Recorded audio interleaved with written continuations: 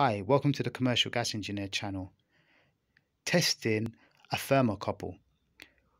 So we have a multimeter and the crocodile clips are connected to the appropriate ends. So we have our black crocodile clip on this end and our red on that end. And we have our multimeter set to record millivolts.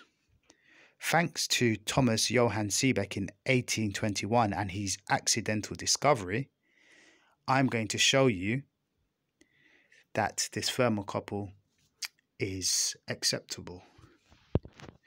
So the dissimilar metals work in a way where once a flame is present on this end,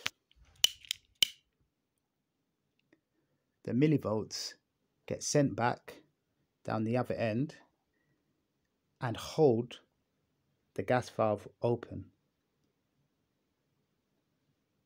We want at least 15 millivolts, but check with the manufacturers to ensure that you have the right millivolts on your thermocouple.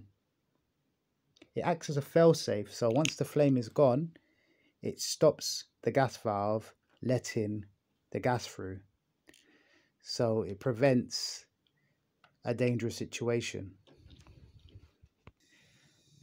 So I've got my blowtorch here, and you can see that within 30 seconds we have a good amount of millivolts. So this looks like a good thermocouple. Ensure that you've got your leads connected correctly, because if they're not, when you check your multimeter you will not get a good reading. So do ensure that they are connected well.